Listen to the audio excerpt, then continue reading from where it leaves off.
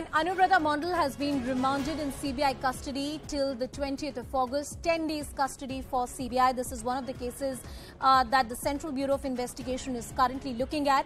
She's a TMC leader who was on Thursday arrested by the CBI in a cattle smuggling case after failing to appear for questioning thrice in just about 2 days. The officials went to her residence and now she was produced before the court and now her custody has been granted to CBI.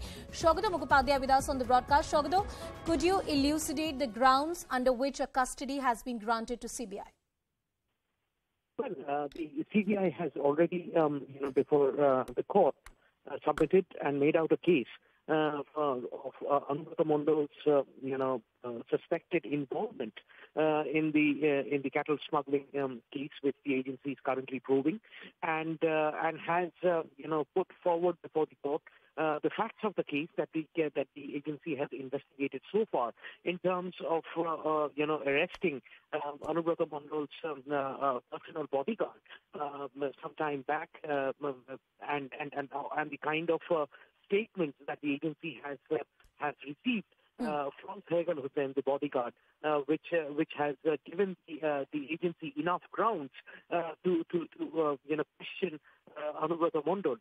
Also pointing out that Mondal has not been cooperating with the agency probe so far, and obviously the 10 summonses that were issued to Anubrata Mondal in the past, and Anubrata Mondal, evading 9 of them, appearing before the agency only once, has obviously gone against him.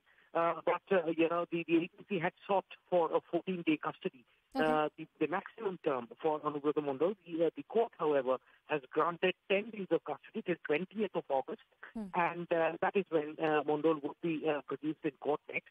But it is also relevant to point out at this juncture, Anusha, is that Anubrata never, interestingly, moved any bail application on his behalf.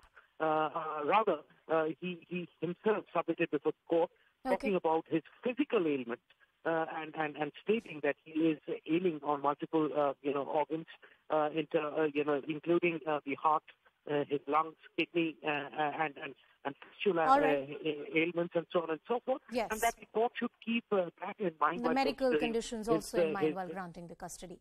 Saugata, thank you so much for elucidating all the details. 10-day custody has been granted to CBI. This is a cattle smuggling case after he failed to appear before the agency despite being summoned multiple times. We'll continue tracking